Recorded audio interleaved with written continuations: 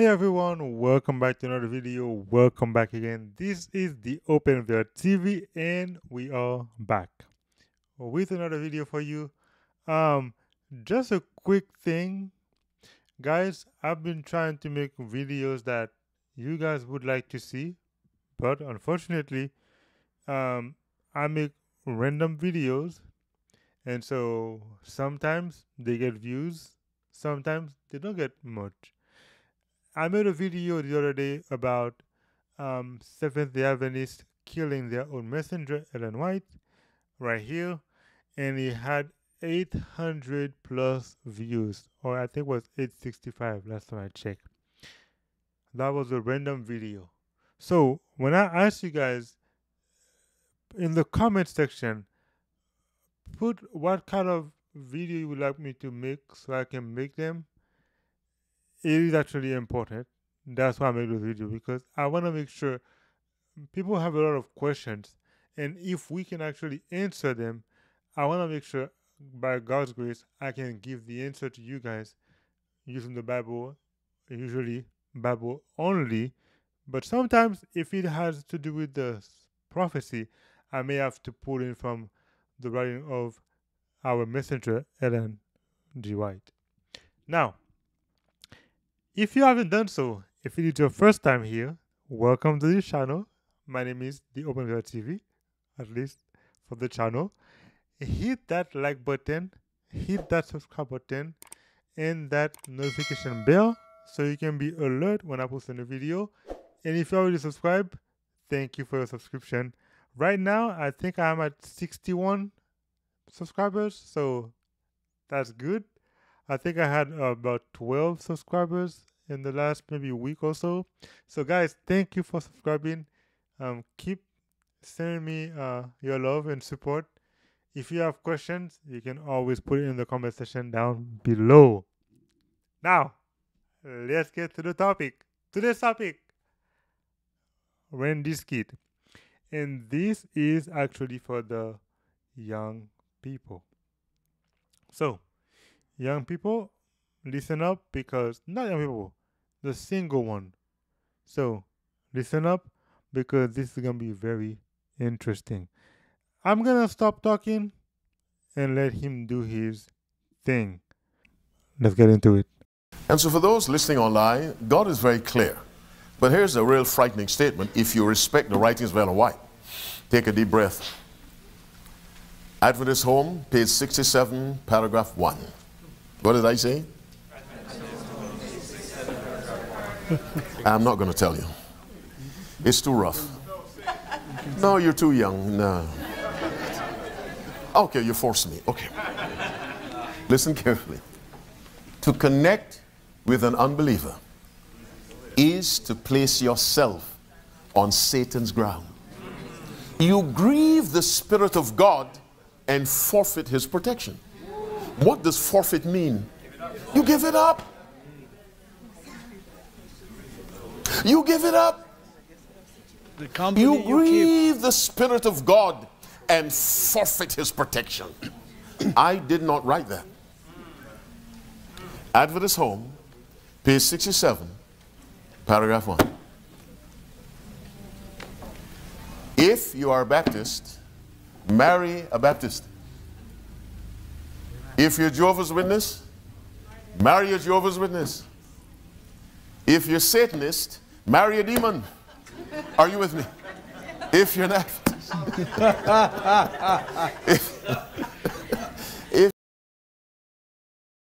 Did you guys catch that?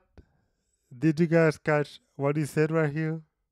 Let me put it back for you again so you can hear it perfectly. Page 67, paragraph 1.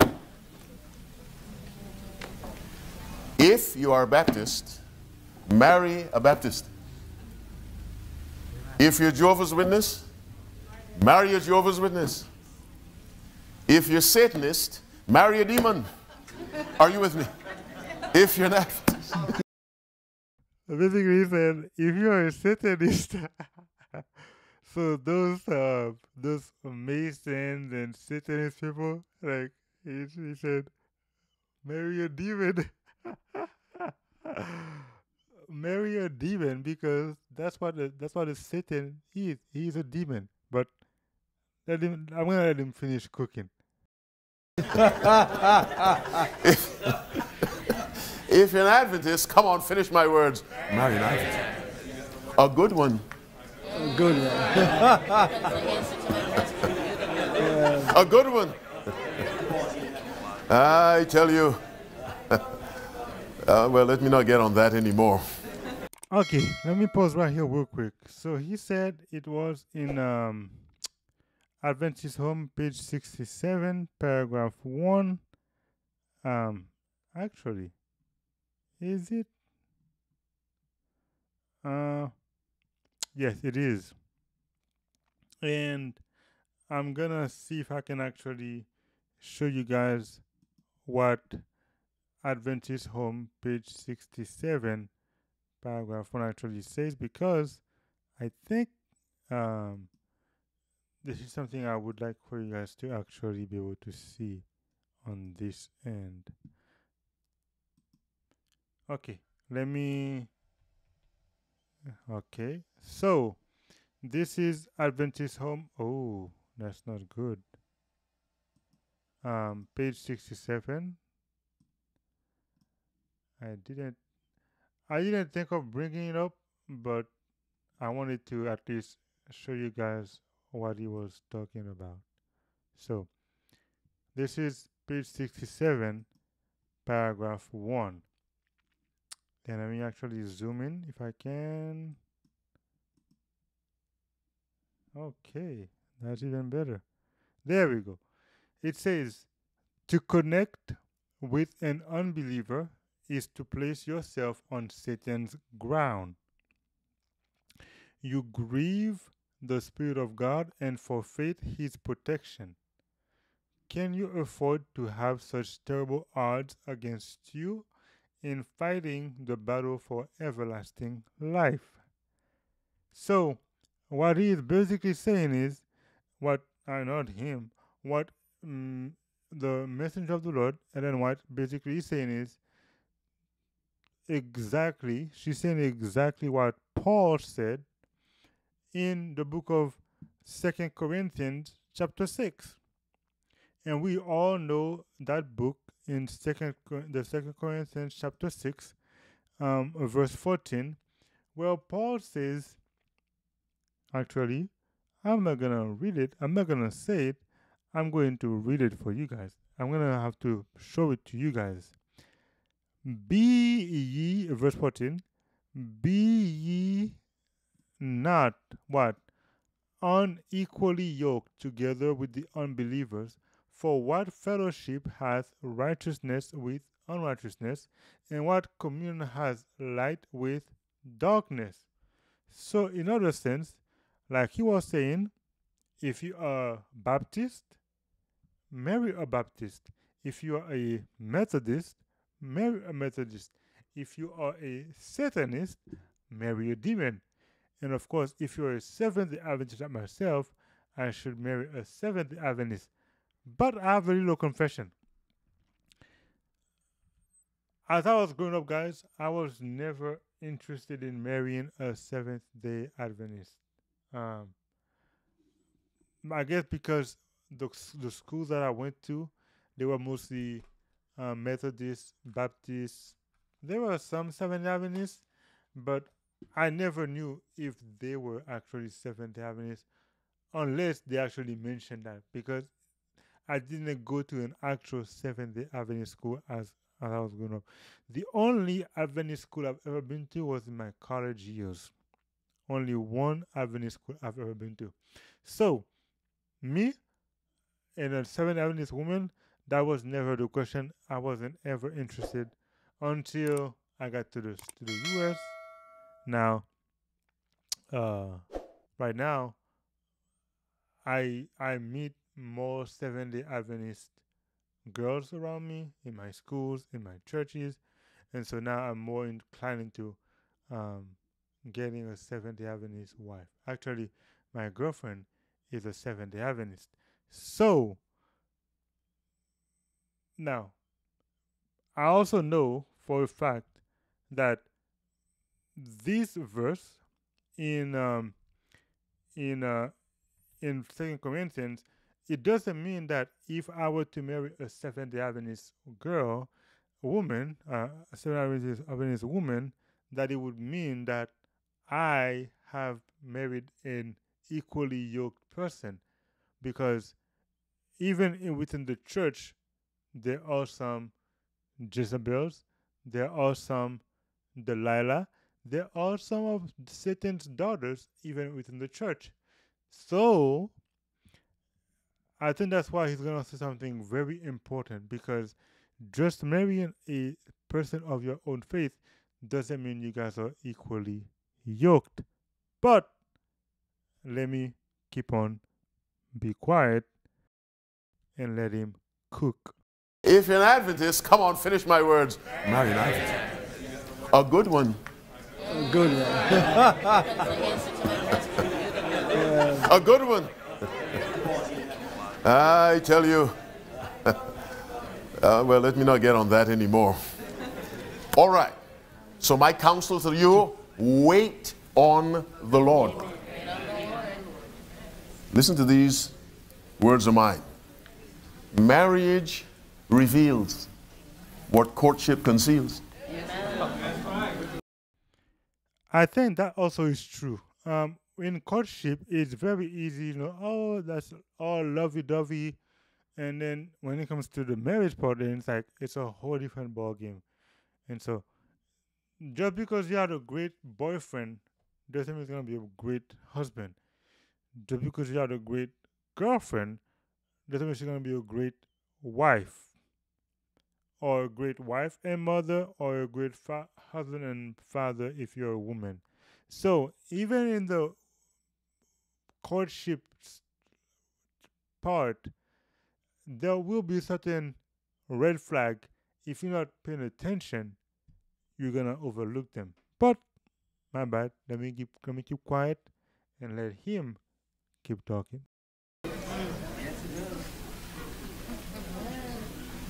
The reality of marriage dissolves the fantasies of courtship.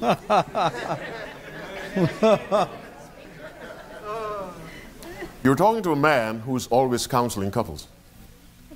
I'm no expert. I'm simply telling you what I have experienced. I can't tell you how many ladies have said to me, this is not the man I courted.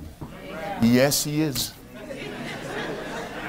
But ladies, don't kill me. Ladies have this capacity for hoping that a lion will become a lamb. It does not work. Are you with me? Lions do not become lambs. An abusive boyfriend will most likely be an abusive husband.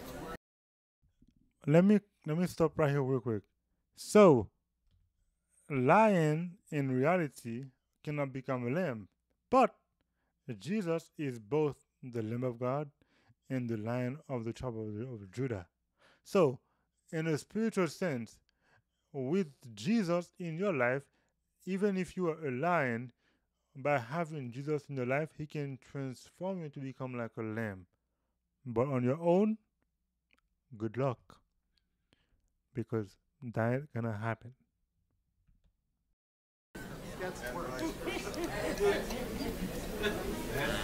Once is enough. Some things shouldn't happen once. Trust God to find you a partner. Do not make the search for a partner a God. Let me pick on ladies again, because that's what I've observed. Some ladies are so obsessed with getting a husband, it becomes a God. It affects every other area of their lives. They can't eat, they can't sleep, they can't drink, they can't find the book of Revelation. It's just, they're so obsessed with this thing. I need a man, I need a husband. No, no, no, no, no. Thou shalt have no other gods before me. Put the matter before God, obey God, you will be shocked, because you are his daughter and he wants what's best for you. He'll find you a husband like Jesus. Come on, say amen. Don't go look. By the way, there for this cause shall a man leave his father and mother. You don't go looking. Men go looking, not you. So please, now let me leave that alone. I tell you. We bring trouble on ourselves and then we go crying to people, help me. All right, all right, all right. Actually, this is something that is so true that actually happens. But you know, when he mentioned that about the God will give you a husband like Jesus Christ, I'm kind of hoping we would get to that point. But from what I'm seeing in this dating world and dating scene, even within the church, the women are not interested in men that are godlike because they think they are he's too nice, you know. So I I'm hoping. Well, hey, you know what? I'm gonna leave that part alone too. But let me get right here into this one, guys. The story of Samson. You remember the story of Samson? Yes. It's not just a woman thing, it's also a man thing. Verse 1. And Samson went down to Timnah and saw a woman in Timnah of the daughters of the Philistines. And he came up and told his father and his mother and said, I have seen a woman in Timnah and of the daughters of Philistines. Now therefore get her for me to wife. Then his father and mother said unto him, Is there never a woman among the daughters of thy brethren? Or let's say, as a Seventh-day Adventist, it's like me saying, I met a Catholic woman or a Baptist woman, Methodist. Actually, most of the women that I've liked in the past, they were Catholics, Baptist, Methodist, not a Seventh-day Adventist. Rarely I have liked a Seventh-day Adventist in the past. It's like me saying, yeah, I met this Catholic woman, and they were telling me, is there never a woman among the daughters of your Seventh-day Adventist brethren, or among our people, that thou goest to take a wife of the uncircumcised Philistine? And Samson said unto his father, Get her for me, for she pleaseth me well. Now, most things about feelings. If it feels good, I want to do it. But sometimes, not every time it feels good means it's a good thing. So, guys, I'm not gonna make it too long. I wanted to give you like the quick stories of Samson and think about how it ended for Samson. It's actually Judges chapter 14 and 15 and so on. Read that story and find out if it is not a better deal to ask God to tell you who you should marry. And again, don't forget, if you like the video, click that like button and the subscribe button on your way out so you can be alert when I put new videos on this channel. But guys, let's not lose hope. God will give you what you are looking for, not what you really want, what you need. And so, bring it before God, pray about it, and let Him tell you who you need to choose, whether you're a man or you're a woman. This is the Open Belt TV. Put your comment down below. Let me know what you guys think. If you have any question, put it there, and I will make a video about it as soon as possible. Until then, bye for now.